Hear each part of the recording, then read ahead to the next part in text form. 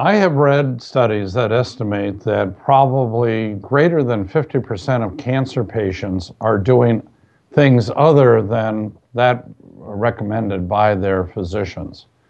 And what do I mean by that? I mean alternative or complementary things like yoga, which I think is great, but there are also all sorts of other things out there that have been claimed over the years to be a big help in the treatment of cancer, the treatment of AIDS, the treatment of all sorts of different things.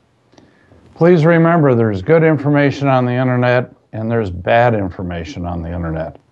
And so this video is really going to be all about kombucha tea.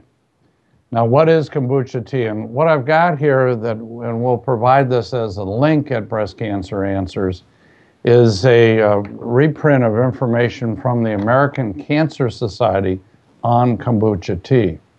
Kombucha tea is made from fermenting black tea with a flat pancake-like culture of yeast and bacteria called kombucha mushroom. It's not really a mushroom, but it kind of looks like that after you get done brewing it. There are people who are brewing this stuff at home, sort of making up their own brew. There are commercially available forms of kombucha tea. And in the overview provided by the American Cancer Society notes that there's virtually no, I want to repeat this, there's virtually no scientific information that supports the claims made about kombucha tea, that it promotes good health, that it prevents almost any ailments, that it works to treat cancer and all sorts of other diseases. It's been promoted as a cure-all in things like baldness, insomnia, intestinal disorders, arthritis, chronic fatigue syndrome, and AIDS, as well as cancer. The concept here of this tea, and this mixture, if you will, of yeast, bacteria, and black tea brewed up, is that it's boosting the immune system. Again, I certainly have not seen, nor have the experts at the American Cancer Society, seen actual data that really supports this. So what's the downside? Well, the downside of this stuff is that people have died from kombucha tea. There have been serious ailments reported in the literature. Now, as you can tell just from the tone of my voice, I'm not really a fan of this stuff at all. I'm only a fan of those things that have been scientifically validated. And I'm a big advocate of complementary care.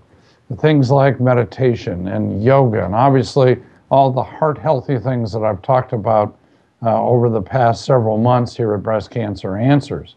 But when it comes to something like this that's been out there for a while, all sorts of claims are being made about it, I have to raise the warning flag and say, please be careful. I want you to, if any of you are considering using kombucha tea or you're already currently using it, then I'm going to strongly advise that you read this document from the American Cancer Society. There are other reports out there as well. Please come to Breast Cancer Answers, check out the link, check out what reputable sources are saying.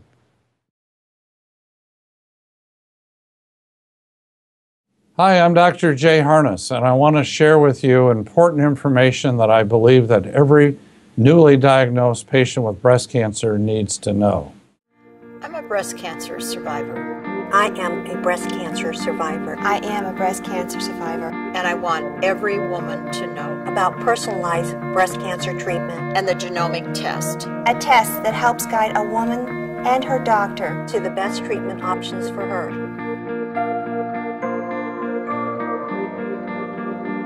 Pass it on.